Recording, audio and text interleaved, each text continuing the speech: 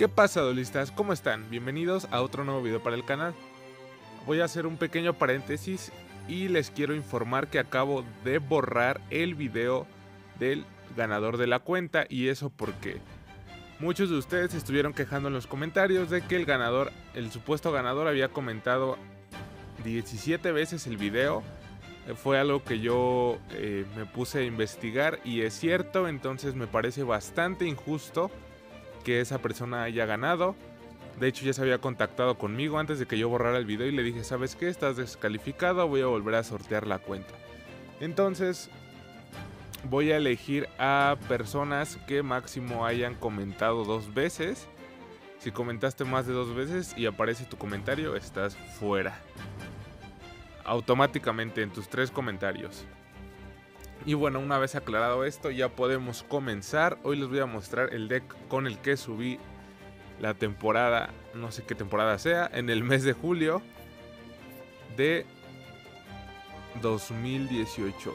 Ya se me va el pedo, ya no sé ni qué estoy diciendo. Ok. ¿Por qué? ¿Qué dice? Acéptalo de forma individual. Ok. Bueno, vamos a mostrar el deck rápidamente y aquí lo tienen. Es un deck de héroes enmascarados, los Masked Hero bebés. Habilidad lectura mental de Pegasus, muy importante. A partir del tercer turno en adelante puedes ver las cartas colocadas del adversario siempre que tengas 3000 life points o más. 3 héroe del destino Decider, 2 celestial, 3 drill dark, 2 ciclones del cosmos, 3 cambios de máscara, 2 formación de fuego Gyoku, 3 cáliz prohibido, un robo del destino y un agujero de trampa traicionero. Ok. La verdad es que ya no es un tier 1. ¿Para qué les miento? Me costó muchísimo trabajo subir. De hecho, esta ha sido, si no que la temporada más difícil, una de las más difíciles. Me ha costado, estuve probando muchos decks. No sé si porque no quise subir a lo fácil con los furros y las amazones, sino que quise intentarlo con los Masked. De hecho, a principio de mes dije, yo tengo que subir con Masked otra vez. No en vano, ya hasta tengo 4 Anki. Dije, lo necesito. Y por fin lo obtuve. Entonces, todas las cartas de aquí son muy esenciales. Definitivamente yo no haría ningún cambio, a lo mucho quitar un cáliz y meter, si quieres, otro agujero de trampa traicionero, puedes meter otro monstruo, un de ensueño, etc.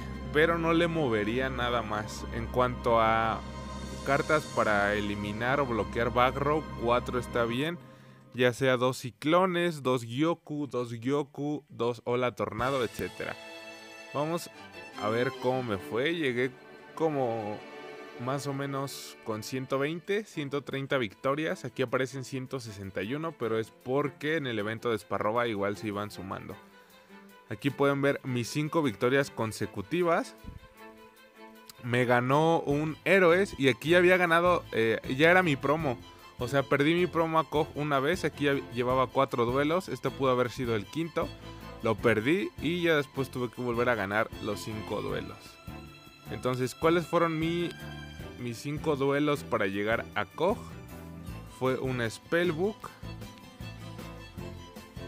Fue unos furros, me parece. Así es, unos furros. Un huevo así bien cancerígeno que se rindió. Obra de titanes psíquicos. Y por último fue una Amazones. Entonces, chicos, vamos a mostrarles unas repeticiones. Aquí tengo algunas. De hecho, todas ya son de leyenda 3. Vamos a empezar con esta.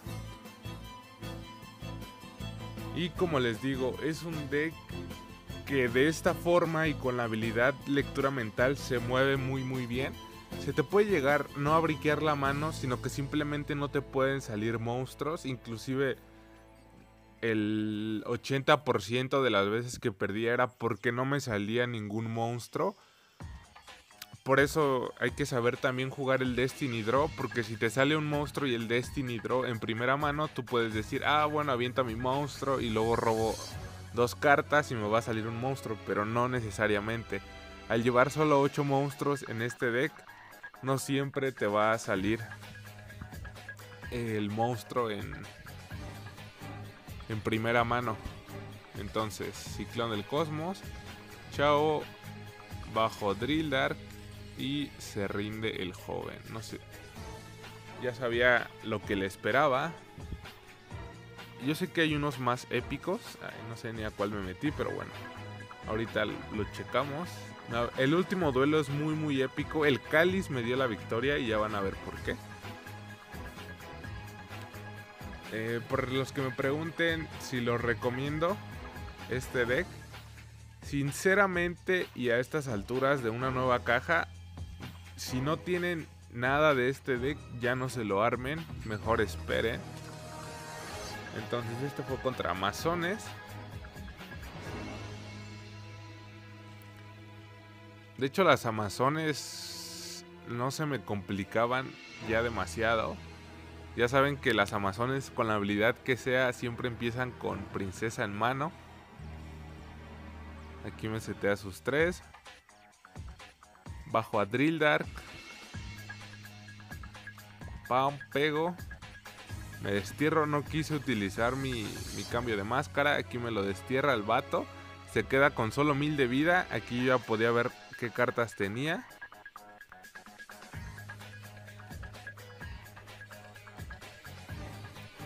Pam, pega. Chao, popó. Drill Dark. Canadia. Y aquí tú dices, ¿y ahora qué vas a hacer? Por suerte tenía los 4000 puntos de vida.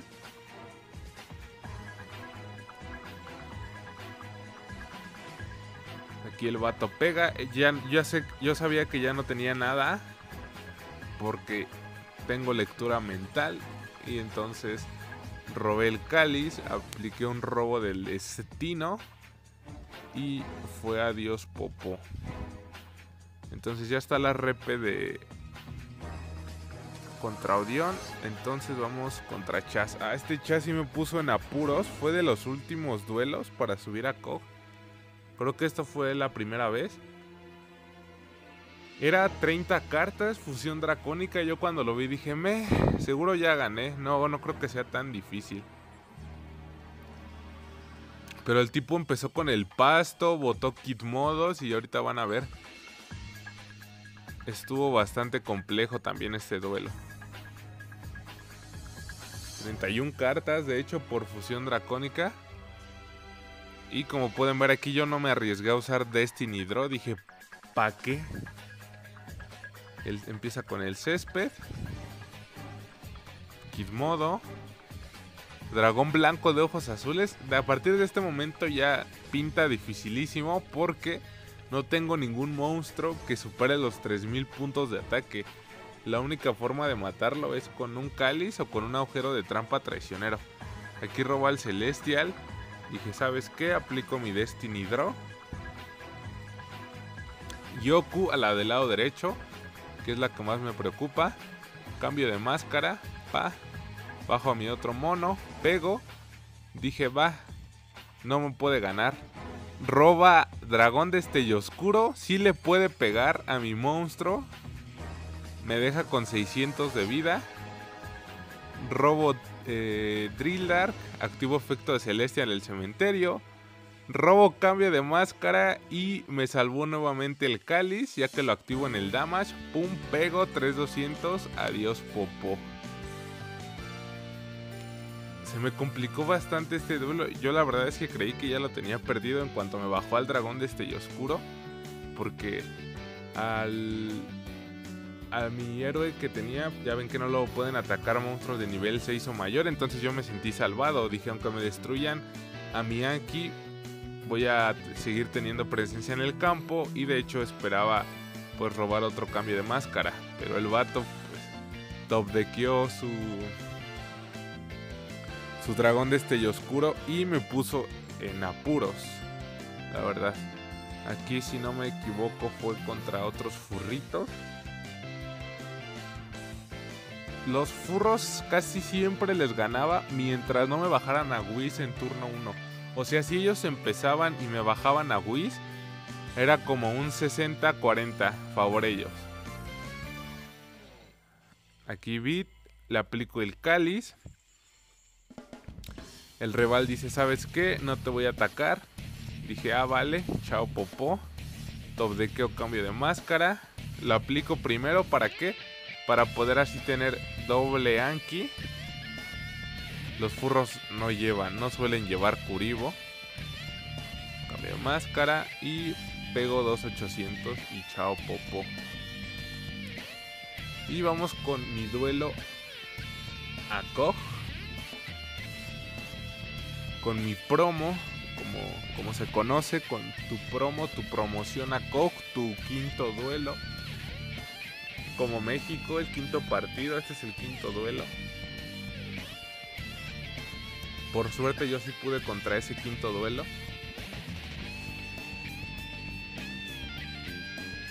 Fue Amazones con... No me acuerdo si era reacción en cadena, porque me llegué a topar Amazones con reacción en cadena.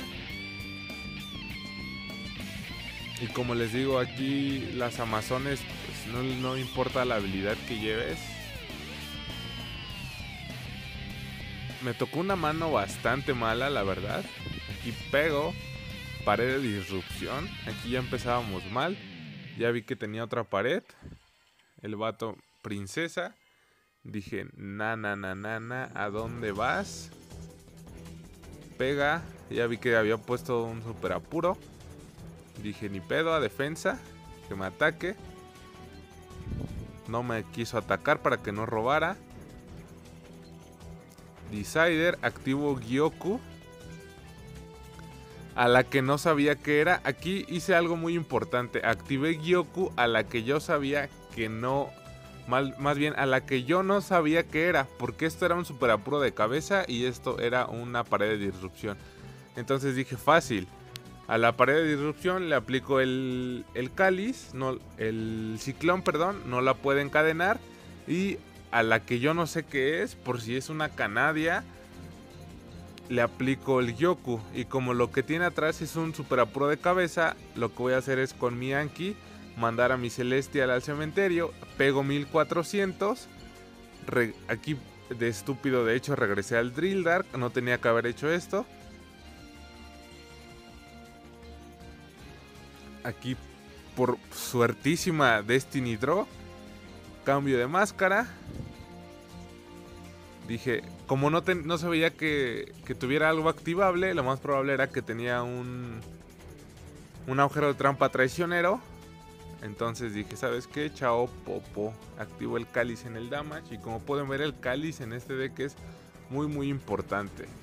Entonces, chicos, este fue mi deck rey de los duelos. Ojalá que les haya gustado este video. Pueden comentar aquí abajo con qué deck piensan llegar esta temporada, o si quieren alguna recomendación, ya saben, el link del Discord lo tienen en la descripción del video. Sin nada más que agregar, yo me despido y nos vemos en el próximo video. Hasta la próxima.